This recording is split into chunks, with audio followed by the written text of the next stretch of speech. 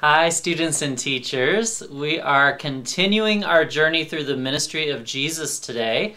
Last week we talked about his baptism by John the Baptist, and then we also took some time to describe Jesus in words that we wrote on the board based on things we already knew about him, what he said, what he did. And today we're going to look at the people that he called to follow him. We call them the 12 disciples. Sometimes you may also hear them referred to as apostles. Those are similar words, but they mean something a little different. But for now, either word is fine. We're going to look at the stories found in all four Gospels about these 12 guys, whose names you see behind me. Some we know more about than others. I found a really neat song, though, that introduces them. So we're going to start with that, okay? Okay, so I've got my guitar. We're going to learn this song about the 12 disciples. Their names are behind me here on the board. The melody of the song you will recognize as Yes, Jesus Loves Me. And I'm going to feed you the lines so that you can learn them. Okay, it starts, Jesus called them one by one, Peter, Andrew, James, and John. Let's try that. Jesus called them one by one, Peter, Andrew, James, and John. Then the next line says, next came Philip, Thomas too, Matthew, and Bartholomew. Next came Philip, Thomas too, Matthew, and Bartholomew. All right, let's try to do all that together. Jesus called them one by one, Peter, Andrew, James, and John. Next came Philip, Thomas too, Matthew, and Bartholomew. Good. Now the chorus will be, yes, Jesus called them, yes, Jesus called them, yes, Jesus called them, and they all followed him. Here we go.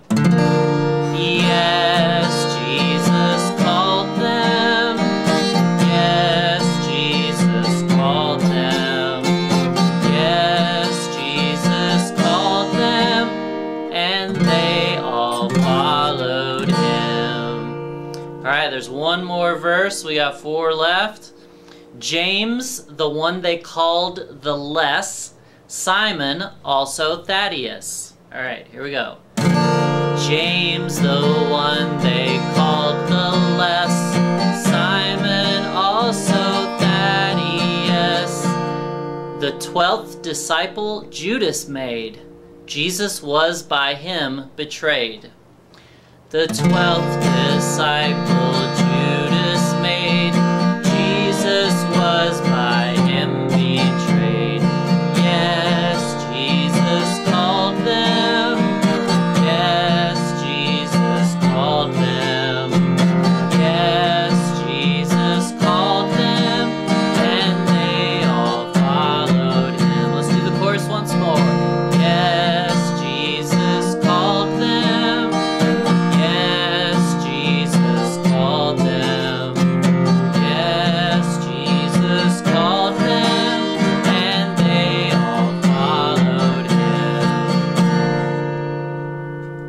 Great job. So now that you've been introduced to all of them, let's take a bit more time to talk about the details. First of all, there's some names up here that are very similar. You've got 2 people here named James. The way to tell them apart is by their father's name. This one, the brother of John, had a father named Zebedee, and the one down here is usually called James the Lesser. I'm going to add that. He had a father named Alphaeus. Calling him the Lesser was not meant to be an insult or to say that the other James was better. It probably just meant that he was smaller or younger. Peter is sometimes called Simon Peter, But that gets confusing because there's also a Simon down here. So a lot of times you just see him listed as Peter. This Simon is also sometimes called the Zealot. And you don't need to know right now what a zealot is, but you're welcome to look that up. Sometimes Judas is called Judas Iscariot. We don't necessarily know why, but it could be a reference to maybe where he was born or somewhere that he lived. And Thaddeus is sometimes also called Judas, or maybe even Jude. And they'll often just say he's Judas, not Iscariot, in parentheses. So Matthew over here is sometimes called Levi, depending on where you're reading it. And then Bartholomew here is referred to in the book of John as Nathaniel instead. They're pretty sure that's the same person, Bartholomew and Nathaniel. Now, if all of this makes your head spin just a little bit, you are not alone. It can definitely be a little confusing. Please know that I will not be giving a quiz on any of this material. But more than their names, I think it's important for us to know who they were and why exactly Jesus chose them. And then I'd like for us to talk more about what was expected of them. What did it mean to be a disciple? Then finally, we're going to ask another important question. Were these 12 the only disciples of Jesus? Or were they just the ones that the gospel writers chose to include in their list? Before I tackle these questions, though, have you ever wondered how old these guys were? Now, believe it or not, these were probably all teenagers. There's a chance that a few of them may have been a little older, probably in their 20s, but for the most part, based on things that scholars know about young men from that time period, they were probably older teenagers. So you could say that Jesus was the first youth minister. Since I'm a youth leader, I like saying it that way. Now let's talk about some of them individually. There's some things we know about a few of the disciples because of what they do later in the story. For example, Judas is the one who will betray Jesus in the end, which leads to his crucifixion. And Thomas is the one who doubts that Jesus really rose from the dead when all the other ones are talking about it. He wants to see the proof for himself. But let's look at the stories of the disciples when they first meet Jesus and are called to follow him. We really only get 3 stories about Jesus meeting these guys. One is about the 4 fishermen, Peter, Andrew, James, and John. One is about Matthew, the tax collector. And one is about Philip and Nathaniel, or Bartholomew, perhaps. The story about Peter, Andrew, James, and John is in all 4 Gospels, but the details are a little different in each. Here's the essentials. All of these young men were fishermen. Peter and Andrew were brothers. James and John were brothers, referred to as the sons of Zebedee, their father. Jesus sees them out fishing in the Sea of Galilee, casting their nets into the water. They didn't have fishing poles at the time. They were just these really big nets, and you threw them out into the water to catch all the fish. And Jesus just calls to them and says, "Come, follow me, and I will make you fishers of men." So we're going to be catching people instead of fish. We're going to be teaching the good news to others. The Bible says that at once these 4 left their nets and followed Jesus.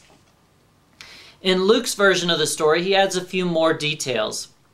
The men are cleaning their nets and are discouraged because they haven't caught any fish all night long. Jesus tells them to go back out and try again. It seems obvious to them that this would be silly to do, but they do it anyway. And when they do, they immediately catch a huge amount of fish. In fact, it's such a big haul that their nets start to break, and so they have to call another boat over, and all these fish just weigh the boats down. So adding that miracle of Jesus to the story helps us to understand perhaps what would compel these men to leave everything behind and follow this person that they just met. And in John's version of the story, they even go and spend the day with Jesus first. Okay, so about Matthew, or Levi, his story is mentioned in 3 of the 4 Gospels. John's the only one who leaves it out. And in all 3 versions, Jesus sees Matthew sitting at his booth collecting taxes. That's his job. He's a tax collector. Now, at that time, most people hated tax collectors. They were seen as traitors to their own people because they were collecting money that would benefit their oppressors, the Romans. Plus, they most likely cheated people out of extra money that they would then keep for themselves. But Jesus sees past all of this, and he invites Matthew to join him. Matthew then gives a special banquet, a dinner for Jesus at his home. And he invites many other tax collectors to join them. So as they're all sitting together, Jesus and all of these people that are despised, the Pharisees see them and ask, "Why is Jesus eating with these sinners?" Jesus responds with one of my favorite quotes that he says in the Gospels. He says, "It is not the healthy who need a doctor, but the sick. I have not come to call the righteous, but the sinners to repentance."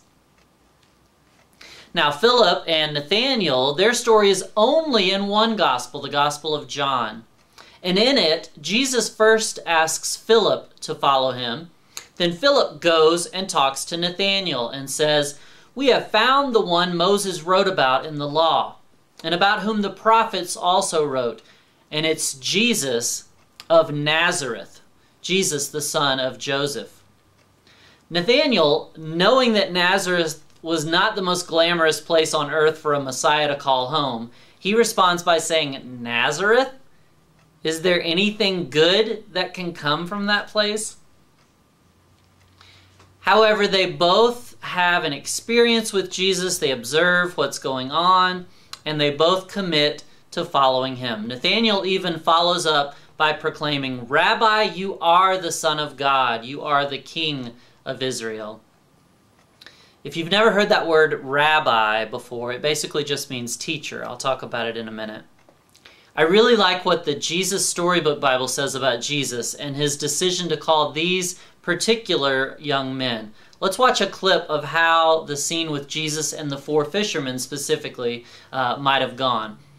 Between the story of his baptism and the story about calling his disciples, there's a part about Jesus going to the desert and being tempted by the devil. So this picks up right after Jesus resists these temptations and prepares to begin his ministry. Check it out. Jesus left the desert and set about the great rescue. He was going to get God's people back. But first, he needed to find some helpers and friends. He had a lot to do. He would need some people to help him. Who would make good helpers, do you think? Clever ones? Rich ones? Strong, important ones? Some people might think so, but I'm sure by now you don't need me to tell you they'd be wrong, because the people God uses don't have to know a lot of things or have a lot of things. They just have to need him a lot. One day, Jesus was walking by the Sea of Galilee when he saw some brothers and friends mending their nets. They were poor fishermen. Jesus called out to them, "Let's go." Peter, Andrew, James, and John looked up at this man on the shore, and they couldn't explain it. Their boats needed to be put away, their nets needed mending, fish were still wriggling on the shore, but something about this stranger made them just drop their nets and their fish, leave their boats and everything, and follow him. This God-man was like no one they had ever met. When they looked at Jesus, their hearts filled up with a wonderful, forever sort of happiness, and inside it was as if they were running free in an open field.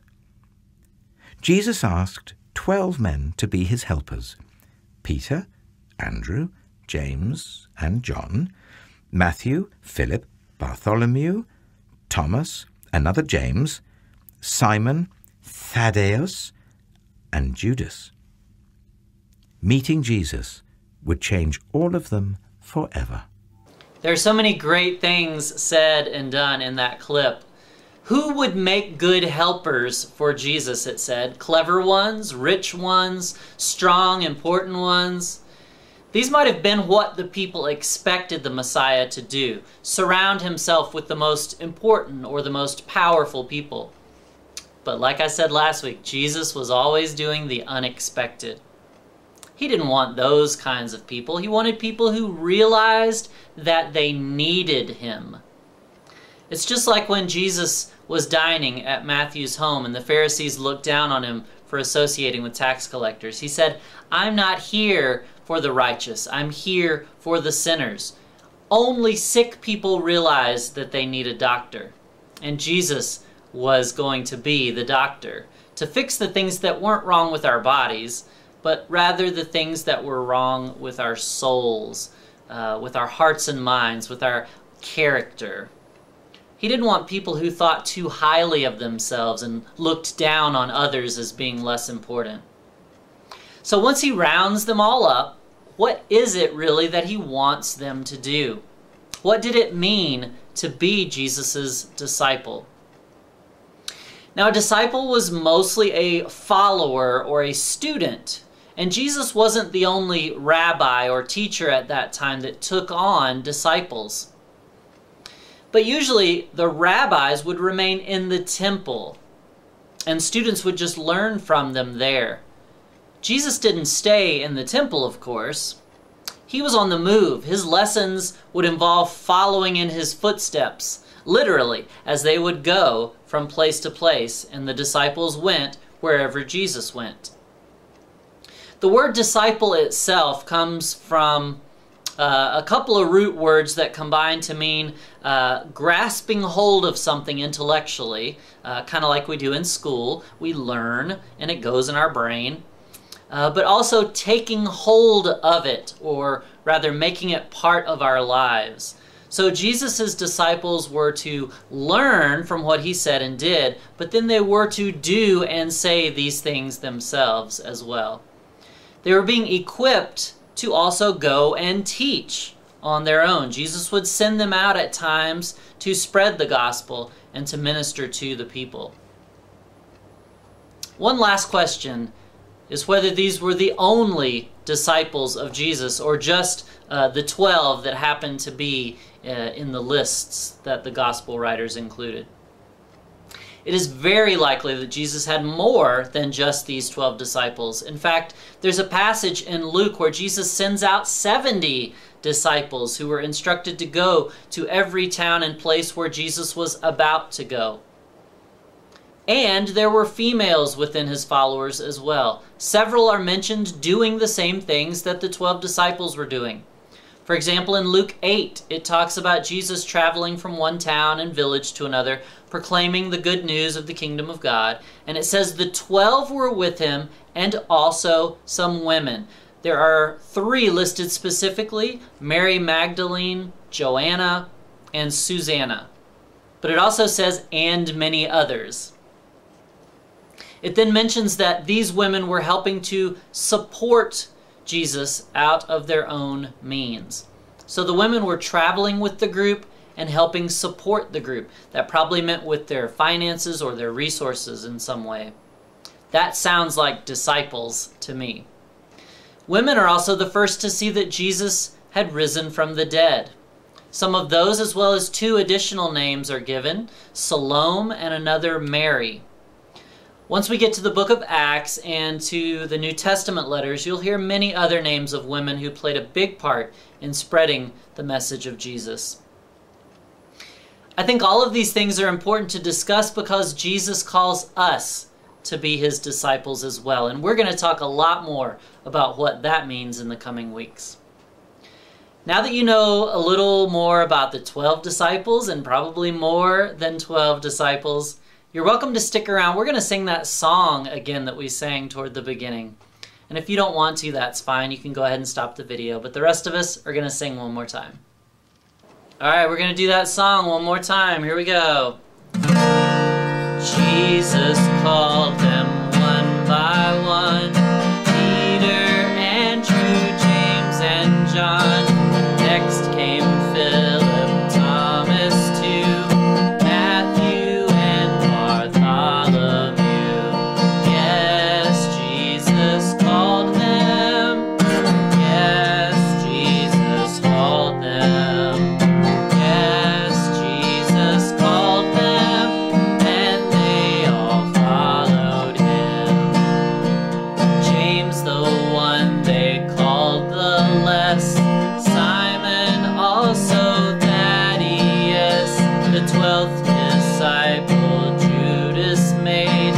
Jesus was by him betrayed. Yes, Jesus called them. Yes, Jesus called them. Yes, Jesus called them, and they all followed him.